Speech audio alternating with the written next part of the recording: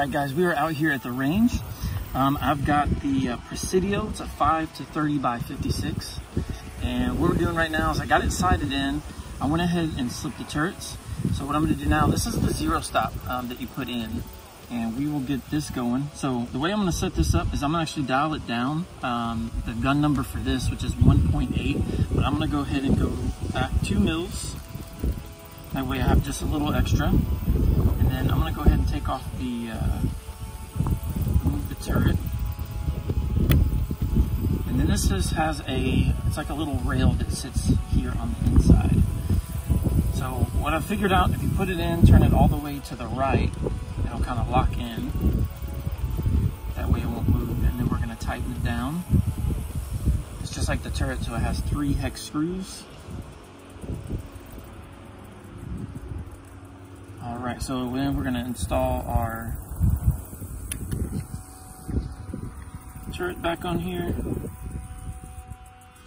Make sure that it's perfectly... Actually, we went to... I forgot. So what I'm doing, I'm not putting it on 0. I'm going to put it on 8 because we went down 2 mils.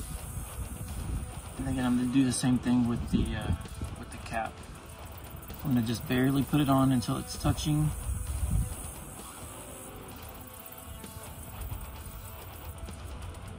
And then I'll go back around and put a little bit of pressure. And then I'll do it a 3rd time just to make sure everything's as even as possible. All right, so let me show you the way I got this set up. So it's set at 0 right now, but the way I set the 0 stop, I can actually dial back down 2 mils. And what that allows me to do, so this gun, I believe the quick drop number is 1.4. It might be 1.8, I don't remember. I'll figure it out. But I can dial, if it's 1.4, we're good there. If it's 1.8, I can dial that in.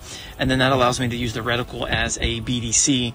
So if I'm shooting 500 yards, I can simply hold over 5 mils and we're good to go.